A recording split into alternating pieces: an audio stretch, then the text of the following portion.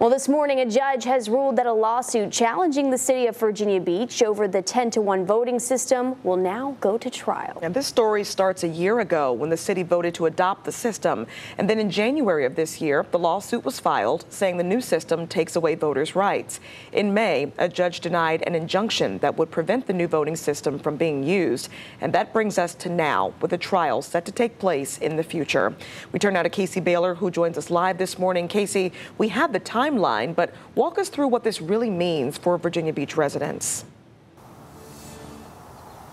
Ashley, right now a judge says the 2024 election can move forward using the 10-to-1 system. Now that 10-to-1 system means residents can only vote for candidates in their own district rather than citywide. But this lawsuit claims that the city took away the voters' rights using this new system. Now the lawsuit was filed by a group that includes former city councilman Linwood Branch.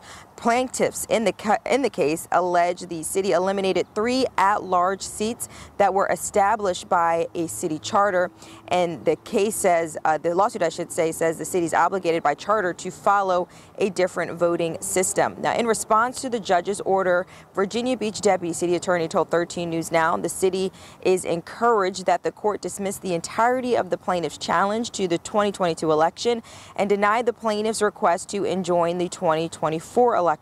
We look forward to presenting additional evidence at trial as to why the Virginia Voting Rights Act compelled the city to adopt the 10-to-1 system. Now, this all comes after a previous lawsuit alleged the city's at-large system disadvantaged minorities, and a federal judge sided with that agreement, calling the at-large system illegal. But when it comes to this lawsuit against the 10-to-1 system, a trial date has not been set. We're live in Virginia Beach. I'm Kaicey Baylor for 13 News Now. Okay, Kaicey, thank you.